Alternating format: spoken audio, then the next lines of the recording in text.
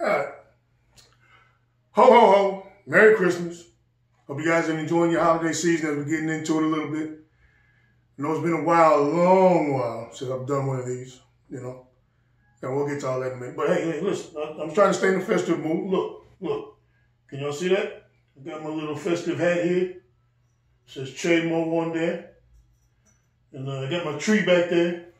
You know, that's about as festive as I'm going to get for Christmas. And no, I'm not putting that on. Because evidently, the older you get, the bigger your head gets. And I'm not putting that on because y'all ain't going to be making fun of me when I'm trying to share this message on Christmas. Now, listen. I'm really trying to get on. And like I said, it's been a while. And there's reasons. And I don't even know if I'm going to have enough time to really say what I want to say, but I need to say it. And I have to say it and I have to get it out because it's like I'm trying to live on, get on my life. There's some other things I got to do, man. There's some things I got to get to. But it's like as I'm trying to get to it, it's like having a pebble, a hard rock pebble caught in between your pinky toe and your other feet. And you're trying to run and you're trying to keep going. So you just got to stop for a minute, take your shoe off, get rid of the pebble, and get back on the road. And this is me stopping and getting rid of the pebble so I can get back on the road. As we close out the new year or whatever, you know, I've been telling you guys a long time ago that, or for a while now, that I have a story that needs to be told. And I need to get this story out. I'm not sure what part I'm going to, I think I'm going to start like, not at the beginning, but at like chapter 8, section C, right? About how this whole thing blew into what it's blown into and how I fought it and won. Now, that's not to say that this battle was fought by myself. But let me back up just a little bit to give you some of the perplexities of growing up in Dallas. Dallas really didn't have its civil rights revolutionary period until the 80s. And that's right around the time when I got here, back when John Wiley Price was out there protesting and we're doing sit-ins and you see all the guys in downtown Dallas, you know, blocking streets and all stuff right here for equal rights and voting rights and desegregation, gentrification. That's back when Park Road was just, you know, it was something. Back when South Dallas was really something, and they were fighting to get that those mandates up to code and all stuff right here. But anyway, Dallas had a DA who ran Dallas for 36 years. And this is why during the 60s, you didn't hear a lot about, you know, civil rights movements coming out of Dallas. It wasn't that they wasn't taking place. It was that it was getting squashed before it even got started. From 1951 to 1986, 87, for 36 years, Dallas's DA was Henry Wade. You may know him from, that name sounds familiar because he prosecuted Jack Ruby and the guy who shot one of the Kennedys, I think. And then, of course, Roe versus Wade and the abortion laws. That's him. And he ran Dallas for 36 years. And it was a network of good old boy system that had the mantra, convict at all costs. Which pretty much meant that from that time period, if you got arrested, you're going to jail. It's done. It's a wrap. The only thing that you were negotiating is time, right? And to understand the depths of how 36 years of convict at all costs mantra affect the lives of the disenfranchised, there is no code blue that will even come close to it. We're talking about not just the police. We're talking about the district attorney's office. We're talking about judges. We're talking about lawyers from all backgrounds who ever had their cases in Dallas had to run through this Henry Wade system. And of course, it spread out to his minions. So it wasn't just when he retired in 86 or 87. His way of convictions went right on through for decades.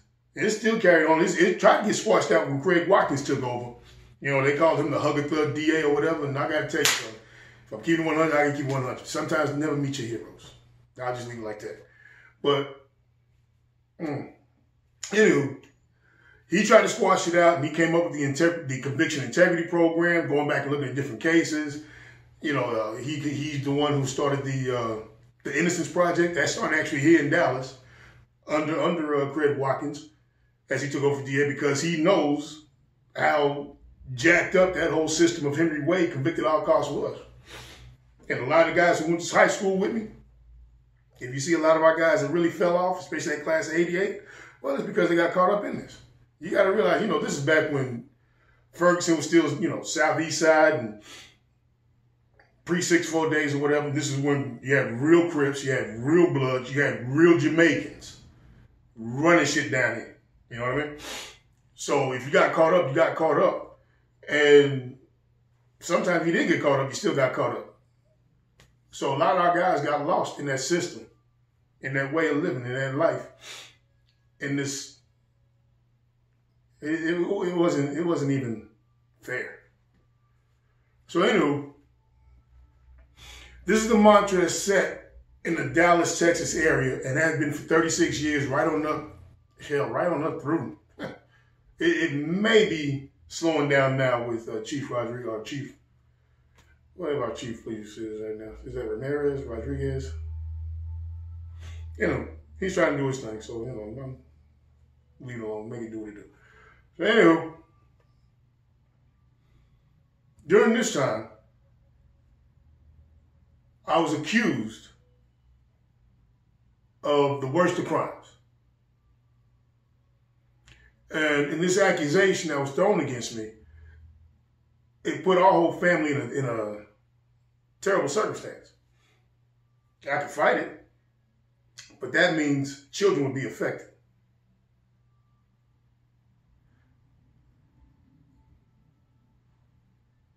And you protect your kids at all costs, man. So, no, that wasn't an option. So, anywho, I'm figuring that, you know, listen, as long as they keep doing their investigation and do police work, they'll figure out, you know, what's really going on. I was unfamiliar with the mantra, convict at all costs. I found all this out, of course, while I'm in the system. So, anyway, it comes time for me to stand before the judge. And my lawyers, this went from a simple battery or assault case, simple assault where you touch somebody, you can go to jail for that if you do that, and somebody convicts you or cries out or whatever. But you can actually get a case over that. To being what it was. Now, I'm not going to name what it is because evidently, there's Facebook has a thing about certain key words and all the stuff right here, such as so and so. So I'm not going to say what it is, but I became a victim of it. Of the system in itself. And as I stood before the judge, or before I got in front of the judge, my lawyer says I have 4 options, right? Option number 1, you can take this case and present it before a judge and jury. And jury, that's funny. Anywho, you can take it before a judge who's ready to hear your case right now, but doesn't have a lot of background with these types of offenses. And if you're found guilty, it's a minimum that you do go to jail. You will go to jail anywhere between 2 to 20 years. And since he's not familiar with these type of cases, he's going to give you the higher end of those 20 years. You can go for a judge that hears these type of cases all the time. And he can actually probably see through what's going on. But again, convict at all costs. It's running its thing. Listen, for 36 years, the convict at all costs policy had a 96% conviction rate. Let that sink in. For 36 years, if you were arrested in Dallas County and went to a Dallas judge, you were going to be convicted 96% of the time for 36 years. That's insane. So anyway, judge number 2. He hears these type of cases all the time. He'll be able to see through it, but convicted at all costs. They'll probably give you the lower end of the convictions. Option number 3.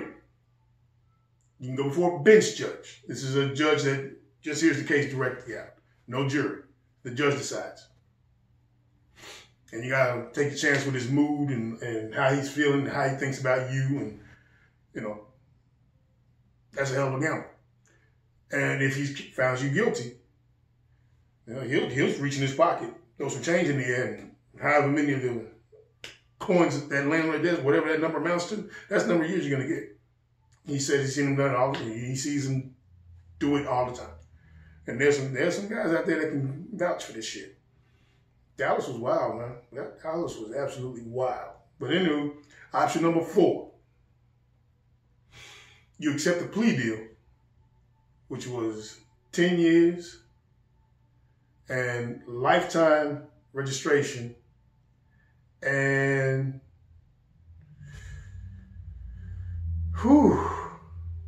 you'll be dubbed a SO for the rest of your life.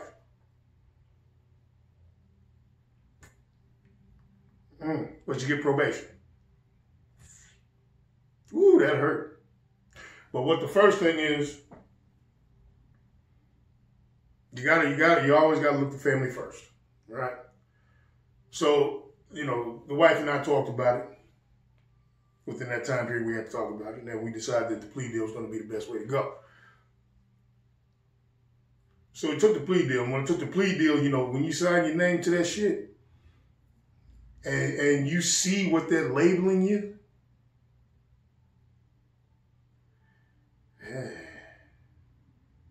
and you still don't, you know, you still don't realize the full impact of what that label is and what comes with that label.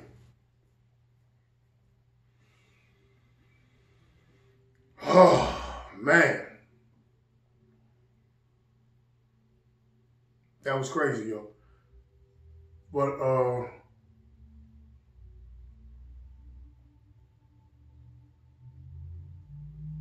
we'll get into all that later. But when you have to fight something like this, the first thing you got to do, you know, I remember signing off on that stuff, and you know, Judge bangs the gavel, and just like that, they changed it from 10 to 7, just like that. Let's give him 7. Right then, while I was standing in front of the judge, I'm like, y'all just playing with these numbers like whoa, it's just anyway. So it was 7 and lifetime. So I'm a sword now. I'm a lifetime sword. So I'm standing there, and the power that's going through me is like, what the hell just happened? And I'm standing there at Frank Riley, and I'm looking like on the 7th floor, and I'm looking out through this window. And it's like, you know, my wife is right there. And I feel this. First it was vulnerability, then it was fuck you. It went from being very, very vulnerable, being very, very, like, what the fuck? And then it built up, and it built up, and it built up, and it built up, and it built up, and it built up, and it built up, and it built up, and it built up, and it was like, fuck you. I'm not what you say I am. But I know what I said I was going to do. So they give you 7 days to sign your name down there. I went down there the same day. This shit. As soon as the case was over, went right down there. Signed up. This is what the judge says I am, fuck it. Now the fight begins. Now, if you have a fight like this, the first thing you have to do, the first requirement in my eyes, because I'm accountable to not just the family, but those who I represent. So I had a family meeting. I first had a meeting when I first got arrested. And I told everybody in the immediate circle what was going on. But after this, you know, I had a meeting with them, and I'm accountable to those who say they love me and that they're my brothers and all the stuff right here. I'm accountable to them. You know what I mean? I run with some real dudes, man. I run with some concrete niggas, bro. So with that being said, how am I representing the strength of our family if I let them walk around here not knowing nothing from nothing, but then somebody pulls them on the side of the street and be like, yo, man, you know your boys are sore, yo?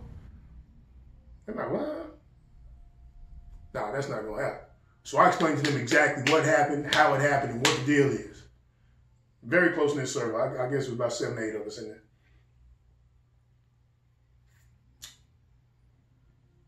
Look, we dead in my eye. Handle your business, man.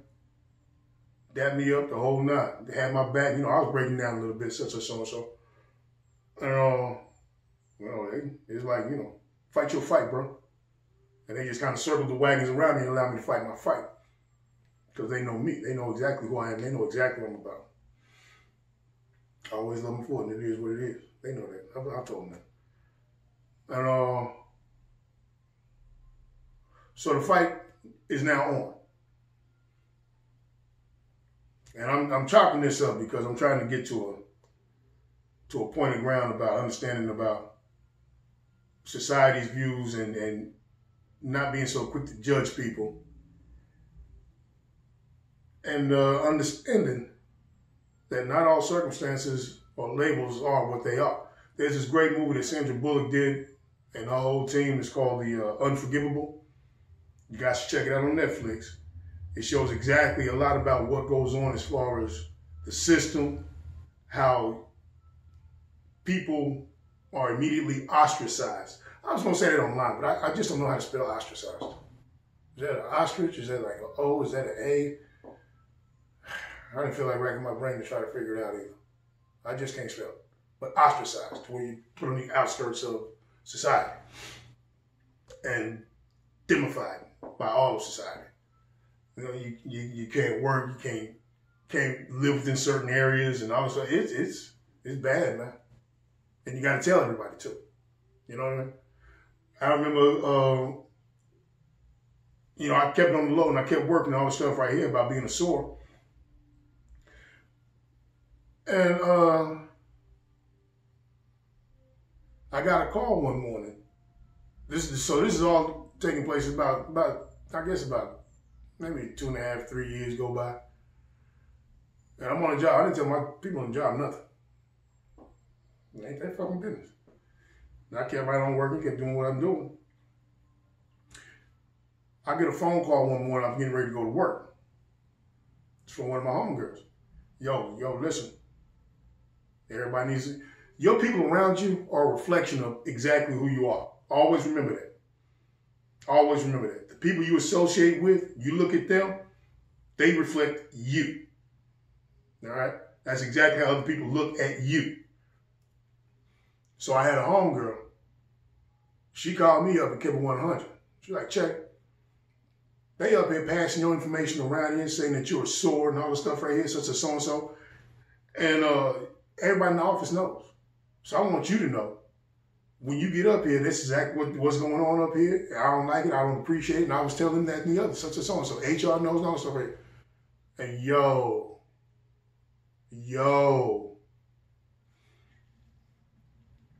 During this fight for innocence, I had to take 3 polygraphs.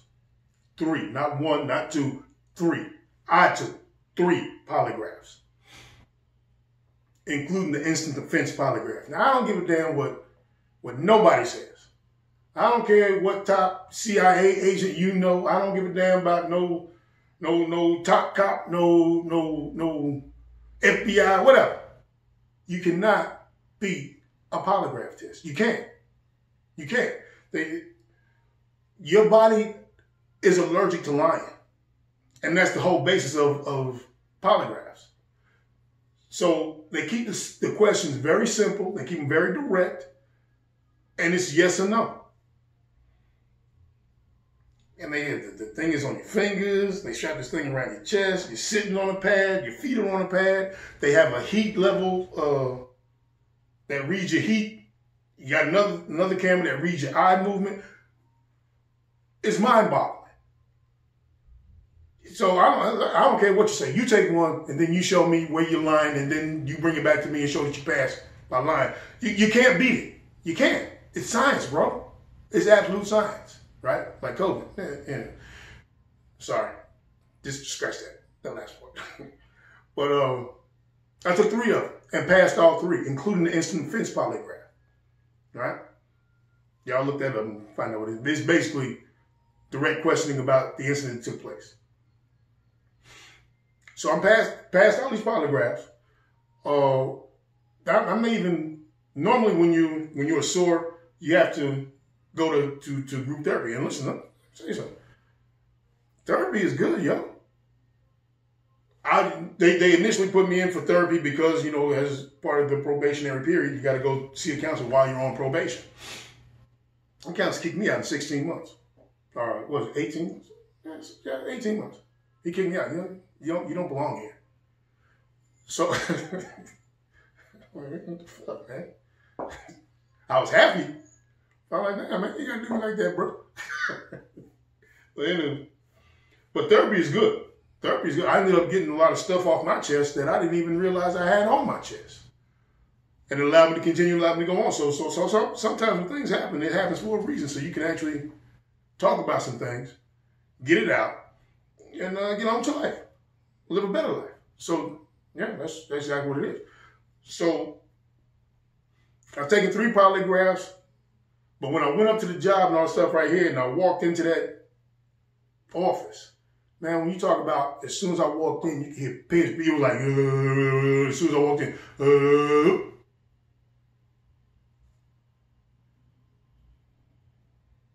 all eyes on me.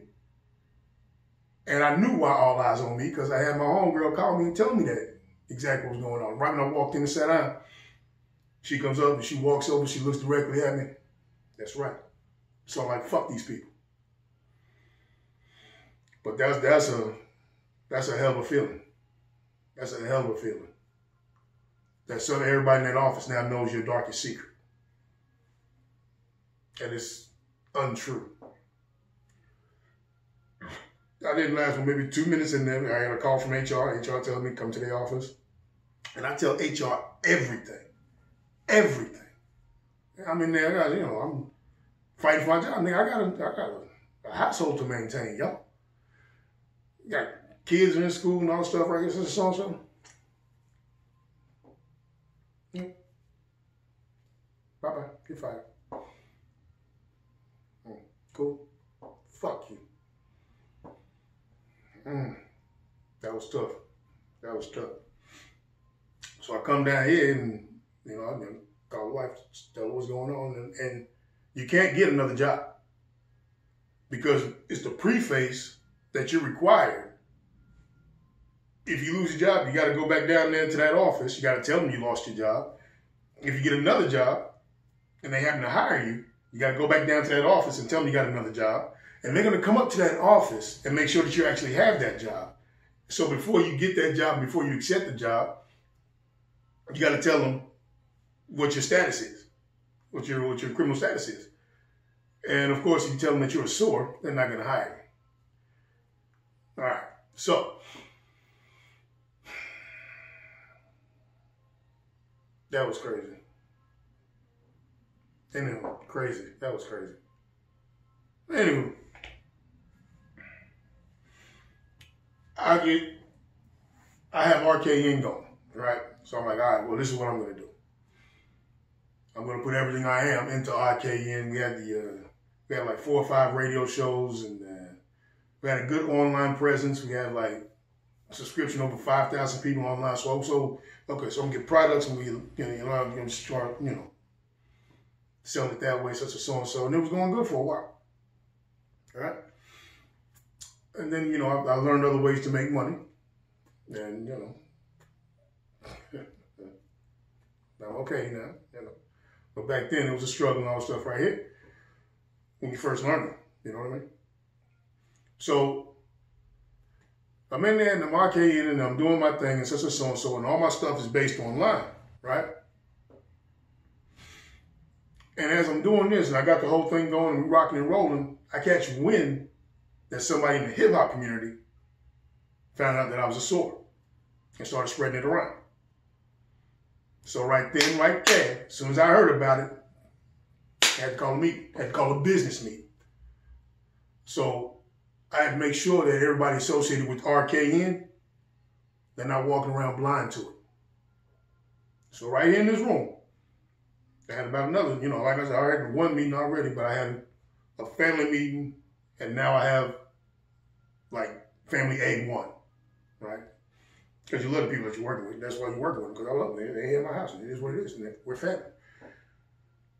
So I explained to them everything that happened. Wife standing right next to me. I showed them my polygraph test. I showed them all my paperwork. Some of them didn't even want to look at the paperwork. Like, whatever. And they understood. They got it. It took them by surprise, of course. Because, we got that thing rolling like it ain't nothing. You know what I mean? Like nothing's wrong. And that's exactly how it should be. Like I said, I'm not what the court says I am.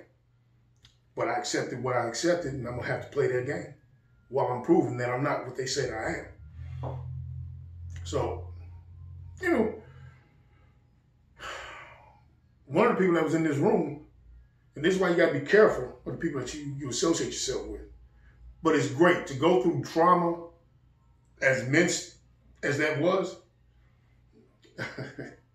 It shows you exactly who the people are that you're fucking with. It shows you exactly who the people are that you are fucking with. Going through trauma is good. It's good. So, this meeting concludes. And, I go in the kitchen. I give everybody time to digest what's going on, all the stuff right here. One of those people that was here was Andre, Dreek, y'all call him. Sat right here. Heard everything I said, saw all my paperwork and everything. There's a reason why I bring him up. We'll get to that. And once everything settles down, all the stuff right here, so about 5-10 minutes later, everybody starts walking in one by one, including Drake. Comes up, dashes me up, says, "Don't worry about it, bro. You going through it. It is what it is. Fight your fight, man. I'm here. It's all good." I'm like, cool, I appreciate that, because he's dating my sister at the time, and I don't know if they had a kid back then. I don't know if Phoenix was here now. I think Phoenix was here. Yeah, he was here. But anyway, he's one of the ones that dapped me up, right?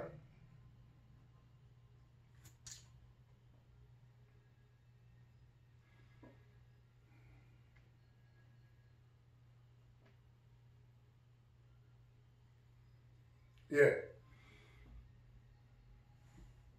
So, anyway, time goes on, and they before that meeting was over, a couple of the soldiers, they were like, "Yo, how you want us to handle this?" I just like, "Hey, listen, we already know who it was who was talking. Just tell him to cut it out. Tell him to stop talking. This is the only warning. He only gets one warning. Tell him to stop talking. End it right there." And that's exactly what happened. So if anything other than that happened from that, I ain't got nothing to do with that. We ain't got nothing to do with that. Just to clear the air on that. So anyway, time goes on. Rock and roll. Like I say, RKN thing is done, so and so. Everybody knows what's going on. Everybody knows what they're walking into. And all that stuff right here. But I feel a certain way about it, to be honest with you. So I shut it down. You want to know why RKN ended? That's why. That's why, because I don't, listen, if you love somebody, man, you protect them from the shit. You know what I mean? And I love my RKN family. They know that. So it's like, I don't need them walking around on tiptoes wondering, next time they're in the streets and somebody's coming up and saying, "Man, I heard Raku is a sword and all the stuff right here. You fucking with that nigga like that, yo." We don't need all that. They don't need that in their lives. They already have enough going on. You know what I mean? The show was a great success, and everybody had a lot of fun. And we're still all bonded, and we're still very much close to this day. And a lot of these guys, they've continued on, and they're doing pretty well. So it's all well and good. It's all good. It's all love. But I didn't want them carrying that burden of having to look, over their shoulders to wonder if somebody's talking about this, then to wonder if they're going to find out. Nah, they don't need all that. All right, we had to run to shut this motherfucker down. The ways that I'm learning to make money now, it's okay. But it's not fully blown yet, but it's okay. So I can still do the merchandise and all the stuff right here, and I can still do, online, like little blips like this, whatever. And that's going. Because I guess a year or two goes by. Yeah, maybe something like that. But anywho, we decided to make a video. Yeah. Me and Junior. Not my son, but my brother. We talked about it and decided to make a video to tell everybody what was really going on out there in the world, to give you some inspiration about how to keep your head up and how to keep fighting, because, he was inspired by hearing what was going on with me and how I'm handling it and seeing how the house is still running and how everything's still going. So we talked about it. He was like, man, yeah, you need to share that story, bro. People need to hear this, man. Because folks are going through it. You know what I mean? So I released that video. When I released that video, the girl of Drake, who I've only met once, I don't know this lady from Adam. And I definitely don't want to know her dumbass. But anyway, she takes it upon herself to watch that video and report it to Facebook. Right? Now, I just told you, Drake just heard everything that was going on with me. And he allowed her to do this. Then he goes on and brings my name up to a judge for a court case that I ain't got nothing to do with. Right? He's telling the judge that I'm a sore and he doesn't want his kid around me and this, that, and this. I'm like, yo. Now I understand, how cases work and all this shit right here. But keep my name out of it, bro. I ain't got nothing to do with your shit. But he put it in front of the judge. That was that's hoe-ass niggism, though. That's a hoe-ass nigga move, bro. This nigga's a felon, too. That's why his broke ass can't get no job. Because this nigga writes forgery checks. Yeah, nigga, fuck you. He writes forgery checks. He got a criminal conviction on that shit. That's why his ass can't go get a real job and work at a real company, because he's a fucking felon, too.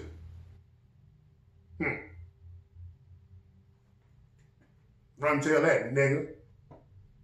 Now, that being said, this girl he's with, Satori, the girl he's with, hi, Amanda. She's the one that's paying all his bills and all this, so he's the one that's living with, that's why they got married, because he's a broke ass nigga. Can't stand on his own 2 feet. So she got to support him through her whack ass business. And she doesn't want to pay child support no more. Because he ain't got no job. He ain't paying for nothing. So she's the one that's telling this hoe-ass nigga to put my name in front of the judge. And he doesn't. Dipshit. But anyway, that's just, again, like I say, it just shows type of people that you're working with, that you're fucking with. And I'm kind of glad it happened. I'm kind of glad it got exposed. Right? But Satori goes ahead and reports my name to Facebook and reports a video. Don't worry about it. In the comment section, I told you a long time ago in one of my original posts that I had people, as I was fighting my case, I had people that you were talking to that you thought were your people who were really my people. And they're telling me everything. And they're sending me all the DM screenshots of your bitch ass yapping about this, that, and the other. Talking down on my name. You do not know me. I sure as hell don't know and want to know you. But you felt it upon yourself that, this is what you want to do. She even got mad. Yo, check this out. She even got mad at one of my partners for liking my sister's picture. And tried to have words with him about liking my sister's picture. She's not even his girl, yo. So, yeah. You know, things got. I'll let him say whatever he has to say if he wants to say about it. You know what I mean? But know that we know about it. That's how off this broad is. So, anywho, you check the comment section. You'll see a couple of emails. This dingy bitch. She tries to be so anonymous. She tries to speak as Andre when she talk about the Drake.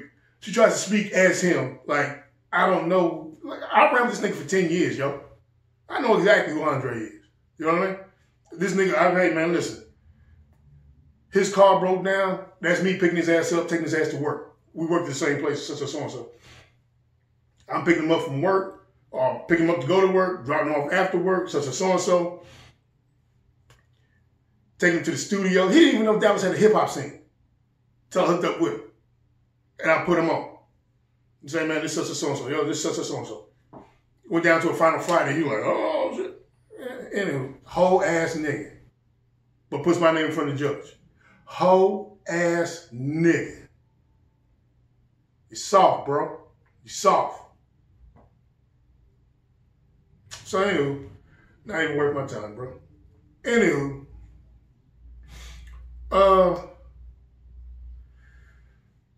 they report my shit, and then when they report my shit, Facebook cuts off my page, including my business page that I was making money on. That's some hoe ass shit, bro. That's some hoe ass shit. Anyway, I don't even want to. Point being, you gotta watch who you fuck with, man. Embrace trauma. And embrace hard times. Because it shows you exactly who the people are that you're surrounding yourself with. And it showed me exactly what this hoe ass nigga Drake's about and what this hoe ass bitch Satori is all about. And if they fucking with you, if you fucking with them, you better watch your back. You better be careful. Because like I said, I don't even know her. And imagine what she'll do to people that she does know, that she'll manipulate into doing some things that are stupid. Now, anyway, like I said, in the comment section, she sent an email trying to talk like she's Andre because she sent me an email about some shit that Drake was doing. I don't, listen, I don't subscribe to anything y'all do. Nothing. But she saw at the time that there was a time when me and Drake were talking, he had my old email address. And she felt as though it was okay for her to sign me up to one of their subscription program, email subscriptions or whatever, so I can see exactly what's going on. And they just happened to send this to me out the blue. I'll tell you how I know in a minute. So they send me this shit, and I reply, I'm like, listen, don't send me this bullshit. I don't give a damn what Dre's doing. And she replies, oh, as a matter of fact, I said, Amanda, don't send me anything that has to do with your business. And she's like, oh, I'm sorry, well, you must have been, I'll unsubscribe you or whatever professionally. I'm like, bitch, I didn't sign up for your piece of shit ass company email, so there's no way that you need to unsubscribe me from anything. And her dumb ass doesn't know that you can just click, how did you get this email? Or how did you subscribe? And it shows you who signed you up. War Media signed up my email address. War Media is Amanda Satori, whatever the fuck her name is, business. So, you dumb bitch. It shows right there you signed me up for the email. That's how I got the email. And hence why I ended up checking your ass. Check the comment section. It's all right there. So again, watch who y'all fuck with, man. Watch who y'all fuck with. All that being said, I get kicked off Facebook, and it is what it is, so and so. It just unburdens my passion to continue fighting. Oh, this feels good. It feels good to get this off my chest. Oh my God. Whew. Therapy is great. But anyway, throughout this whole process, there's a way that the state realizes through the Innocence Project, and actually through Conviction Integrity, they found out that there's a lot of people that are sores that have no business being sores. I mean, they had it up to close to 1,800 people. So they put in this process, and it's an intense process.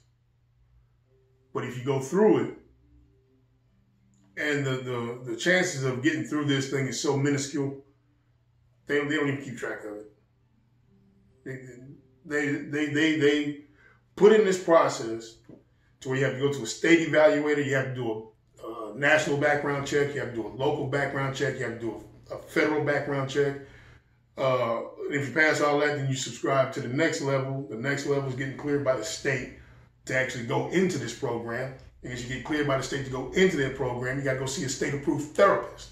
That state-approved therapist is INTNs. So I had to get a therapeutic session from this, well, a psychological session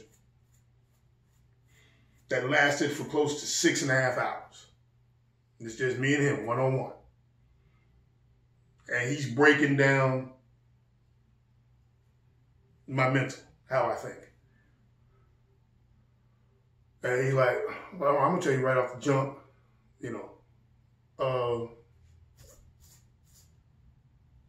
less than, what do you say, 6% of the people who actually qualify for this program, less than 6% get past me or gets approved. And you already have two things that are already counting against you. And what do you say is my age and I forget what the other thing was. And if you get, yeah, that's it. He said you already got one thing counting against you, and if you miss two, then you're out. You don't pass. So I already had one that was against me, and it was my age. Yeah, I guess they feel if you set in your way, you set in your way. So it is what it is. So again, I go through this whole process and pass.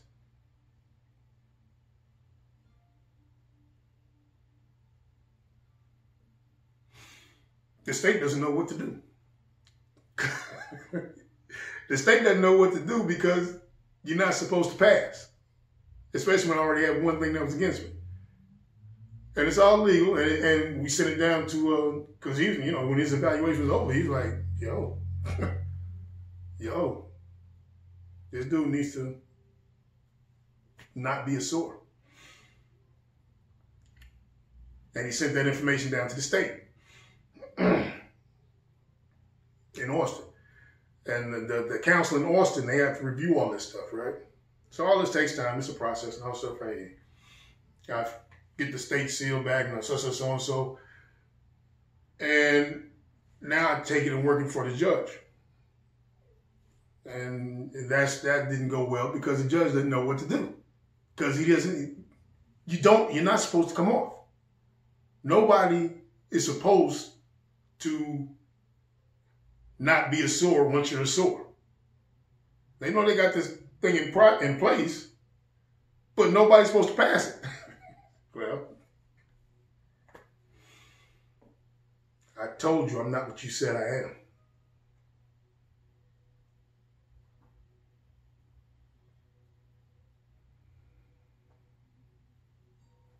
Anywho,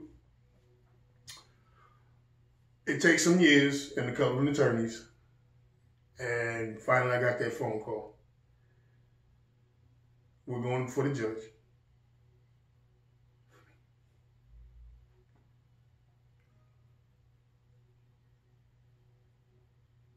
And after 13 years, 8 months, 22 days,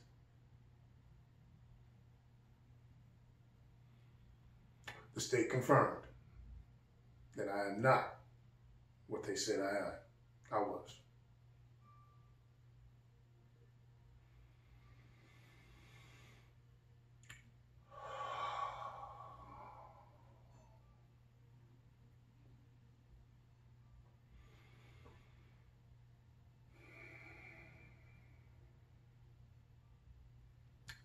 The following day, I get a phone call from Austin.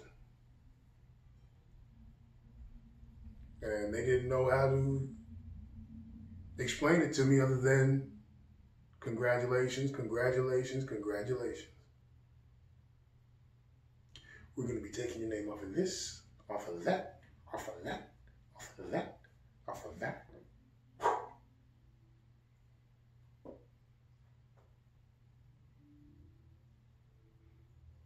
I'm finding it hard to believe. So I go down to the actual check-in place in Dallas. We ain't got nothing on you down here.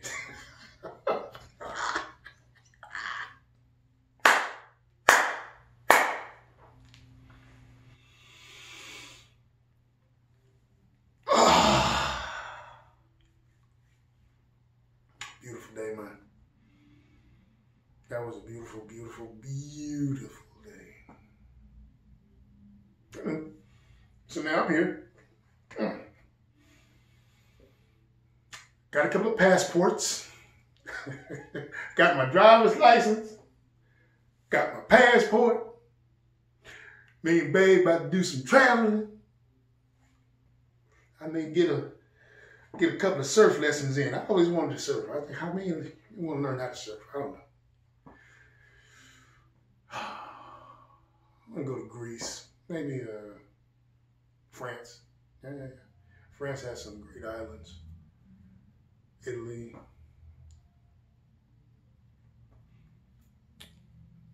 I'm gonna go to Egypt, spend some time there. China. Canada. Oi! Hey, mate!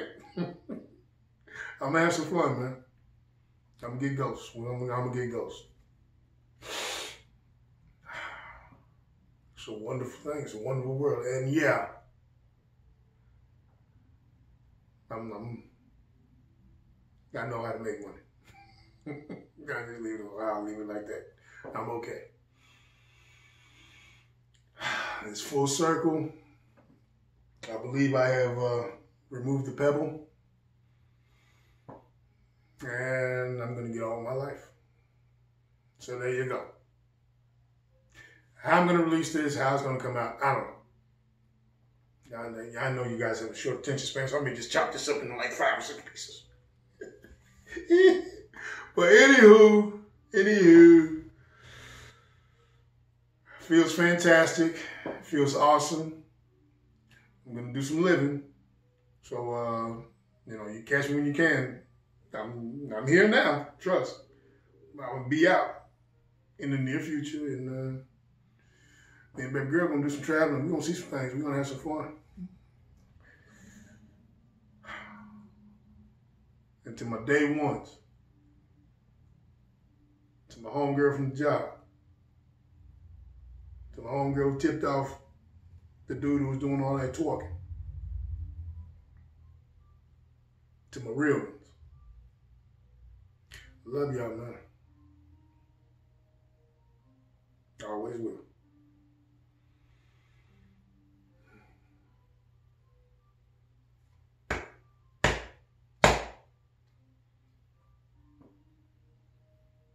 And to those other two, thanks. Be gone. Pathetic.